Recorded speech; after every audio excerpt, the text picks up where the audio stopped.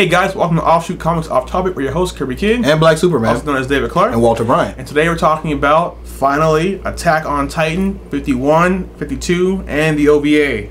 Yeah, now before I get to that, David pointed out that I wear the same jersey a lot. Like a whole lot. Go back and watch all our videos. There's like 4 different shirts. Yeah, so today I'm wearing something I don't think I've ever worn for a video. You probably did. And if I have, then, oh well. Yeah. Okay. So, oh yeah, real quick. I know we kept saying that we were going to review before the fall. We have just read it. It was terrible. We don't like it. I mean, it gives you some decent information, I guess, maybe, but it's really boring. Yeah. I mean, really boring. It's boring, and the people in there they just suck, and it doesn't feel like the same writer. Yeah, it doesn't feel like the same writer. And I feel like they tried to branch out too quickly on the hype of Titan. Mm-hmm. I'm going to keep reading it to see if it gets better. He's dropped it already after the first 2 chapters. I mean, I might you won't around issue 4 or something. Yeah, I'm really not. I'm not. If he says it's okay, then I might come back to it. But otherwise, so keep watching to see if he says come back. It'll be like Log Horizon. It sucked the first episode, but it got better. So 51, 52. Recap us. Okay.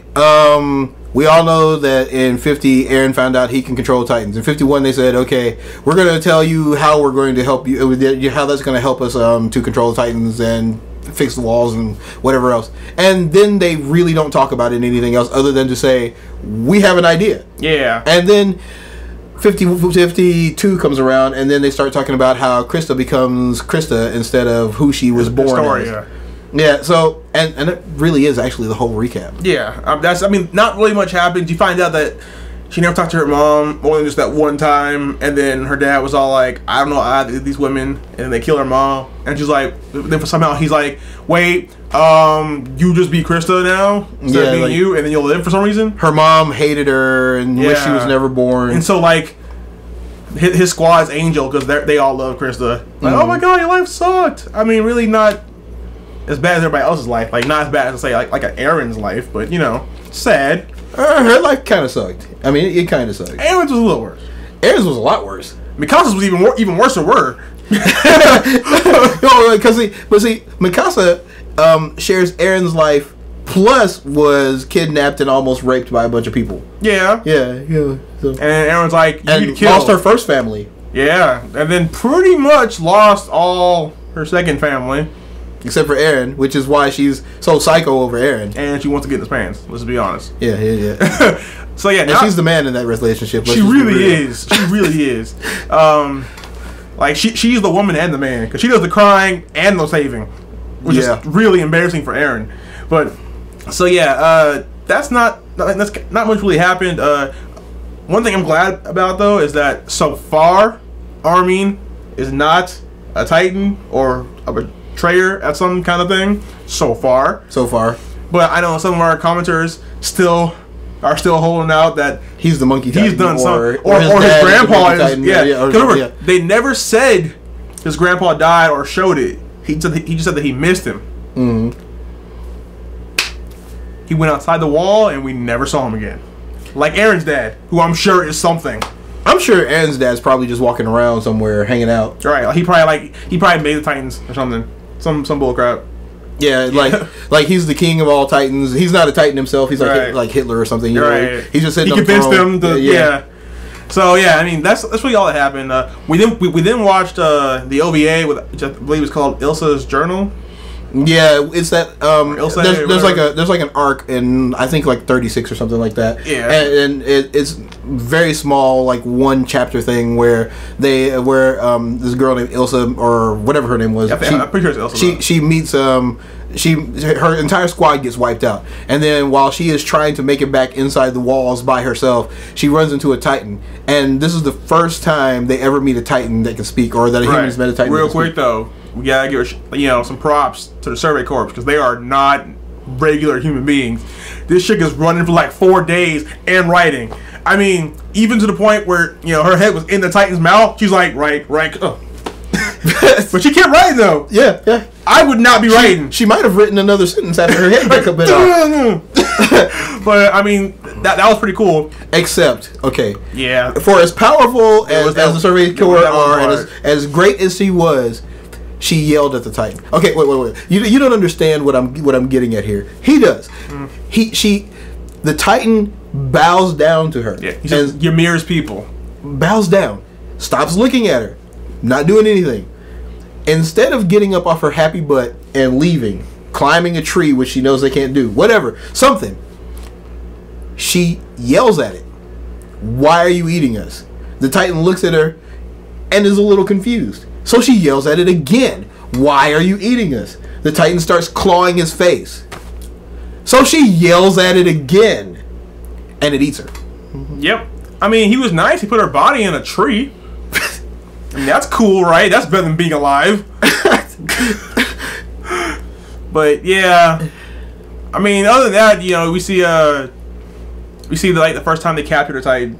You know, Hanji chokes that one guy. He's biting his tongue in the series. It was pretty cool. Like, hey, look, you're alive currently. Yeah. She like almost killed him like 3 times. Yeah. As she was trying to explain to him that he needed to live. Yeah. It was funny. There's one part where he was getting ready to kill the Titan that Hanji wanted to capture, and she was like, "No, don't!" And so he hesitates, and the Titan captures him. And then I remember you were like, "Oh, he's dead." I'm like, No. He lives through this. He dies in the same forest later. Like, oh yeah, I totally forgotten that. So yeah, they save his life, and then she explains in this really, really psycho voice. Okay, I've only seen a good guy go psycho like this one other time, and it was when in Superman versus the Elite, where we're recording.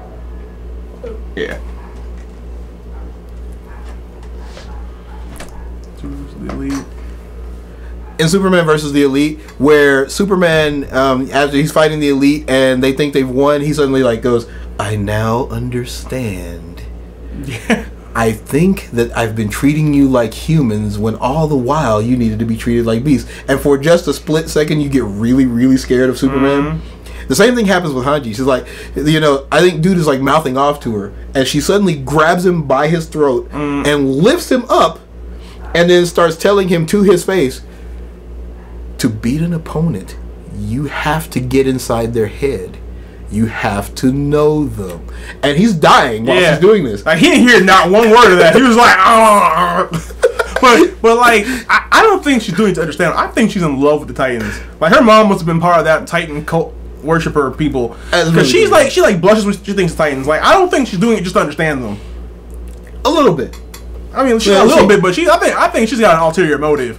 Yeah, she may actually be hoping to become a Titan or something like that, or she may also be a Titan. I mean, at this point now, you can pretty much say that half of humanity could be traitors. Right. And now back to Ymir's people thing. I'm assuming that means Ymir told the Titans to not attack the humans, which says why are they still doing it?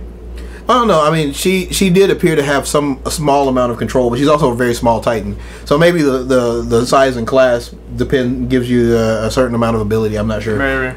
Or maybe Aaron's subconsciously controlling them to come attack. No, that was definitely that was. No, because remember, ever since his dad hit him with this stuff, he's technically had that ability. Yeah. No, he got the injection after his mom died, right? Right. Okay, so everything since then, let's just say it's Aaron's fault. And I think somebody, even though Aaron is right now only just now finding out he's got this ability, somebody else knows, because Aaron didn't seem to be that important. I mean, like, he was the first human you figured out was a Titan, but he didn't seem to be that important. Like, they are letting people die to get Aaron back every single time. Right. And he's powerful, but there are other Titan humans who are walking around with you. So why is Aaron so important? Why are they killing each other to go get Aaron? Because somebody knows he has that ability. Oh, you mean on the other side, on the Titan side? No, on the Titan side too. But I'm saying somebody high up knows he has that, or knew he had that ability before he found out himself. I don't know. I think they were just saying, look, he's the only Titan that we know that's also human that we can control and trust. Remember, Ymir, they found that out on the field. Yeah. So, I mean, at the point after Aaron had sealed that wall, Aaron was the reason humanity first gained land since Titans had become a thing. So he was like their most important resource just for the fact that he was a Titan. Now this other stuff is just added bonus. But Now he keeps I losing. believe the Titans wanted him just because he was another human Titan. Yeah, I believe that. But see, the thing is like, it's nice that he's a Titan and he gives them some amount of advantage, but he keeps losing. Yeah, but badly. But see, when he loses, he's out of the game for like 5 minutes. When humanity loses, they're just gone. That's true. That's true. I gotta give you that. It's like he may suck at fighting, but his recovery time is amazing. Not that last time. That last time it took him forever to get his arm back. Because he kept transforming and he was just all nubbed. He's like, I'm angry. My little nubby hands. No hands. Yeah, no hands. I had tiny arms and a big head. So awkward. But yeah, I mean, and now with the Titan control thing, he's obviously more dangerous. Now, I think, I mean, if anyone on the Titan side knows, it's probably the Monkey Titan. He probably knows. Like, he probably knows what's up. The Monkey Titan seems to know everything. He seems to be super highly intelligent because he can speak. He's like Gorilla Grodd Titan. For those of you who actually read American comics, that know who he is. Yeah, we know who he is. Yeah. He fights the Flash sometimes. You know, doesn't make no sense. Like, how he can think faster than the Flash? No, he can't. He really can't. He really can't think faster. And he could think faster. He can't apply the thought. Anyways, that's off topic. That's for a whole other conversation. But yeah, so that's what's going on in Titan right now. We're kind of underwhelmed. Yeah. The good news is the Attack on Titan original opening theme song is at the top of the charts in Japan. Woo! For like the millionth straight week. Yeah. Oh, by the way, again, we've been answering people's comments and stuff. Thank you. Keep commenting. We'll keep answering. We all agree Gal Gadot sucks. Yeah. We've been reading the comments in the video. Yeah, we agree that she doesn't look like Wonder Woman. I think he and I hold out a little more hope than you guys do that she might be able to do this. Not a whole lot more. No, like a little bit. Now, just a quick reminder. She did die like a boss, though. She did. She was like, "Let go, fire, fire, fire." But just so you guys know, just to reiterate, because of the new Google Plus YouTube rules, we cannot receive messages or respond to comments. So what we're doing is we're going under our real names, Walter Bryant and David Clark. Our icons are the logo, which you see right here at the top right. So, you know, look at that logo and our name. That's us responding. Just so you guys don't think we're not responding or ignoring you. Yeah, no, and like lately we've been going back and looking at old videos where you guys have responded. Because like with some of the older videos, we just really hadn't thought about the fact that maybe people were giving us responses. So we went back, we looked, and we found a whole bunch of responses. Yeah. So we're going back and responding. So please don't think we're ignoring you. We will get to you. Right. Nothing we're doing before the year's over. We will be doing a top 10 anime 2013 video because there were some good ones. And there were some not good ones. There were some terrible ones. There was at least 10 good ones though. And for our fan who wanted us to watch Kill la Kill, I tried. I watched more than the first episode. I can't, but I tried it for you. I watched the first episode. I have a wife and 3 kids. he has just himself, so he has a little more patience with that type of stuff. Like, see, I need you to grab me right now. I don't have time to waste my time with trying to get into it. So and then, you know, we're writing comic books and stuff. We do not have time for that. No, I mean you got to be good. Yeah, but just a heads up though, one that will be on the list. Kuriko's Basketball Season 2. I'm gonna get this man to watch it. He's against sports animes.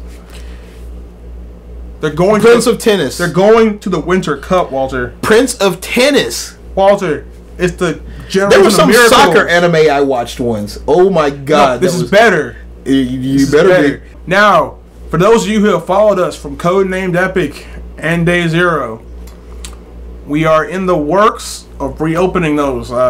We have a popular video series we did on Codenamed called The Top 100 Anime of All Time. We are going to continue that. An exact timeline is not available right now because that's requiring a lot of other people to come back and get their act together. But we are going to be reopening those 2 channels. Day Zero is going to be for just tech related talk, and Codenamed Epic will be for just strictly anime talk. Offshoot will be just comics. But we go off topic, so you'll probably still get anime. Yeah, I mean, even if we're not on code named, like we're talking about Titan. That's that's going to happen. Oh, and then while we're at it and introducing things that are about to happen, we're going to have a game show coming up very soon. Yeah. We're not going to talk about the details of it yet because we haven't gotten it fine tuned yet. Each team needs to have one person for games, comics, and anime. Get your crew together. It's going to be stuff. You're going to enjoy it. Yeah. But that's it for now. We went a little off topic, but then again, that's what we do. That's what we do here. Until next time, we bring your host, Kirby Kid. And Black Superman. See you later, guys. Hey, guys, don't forget to like, favorite, subscribe, and share our videos like crazy. That's right, because we love you, we want you to love us, and we want to keep making videos for you. And keep leaving us comments. We love comments. Yes, and we answer comments. Unlike some of the other guys, we'll get out there, we'll answer, and if you have a great comment, we'll make a video about it. And if you have a not so great comment, we will try to address that issue. But thanks. Till next time, we've been your host, Kirby Kid. And Black Superman. See you later, guys.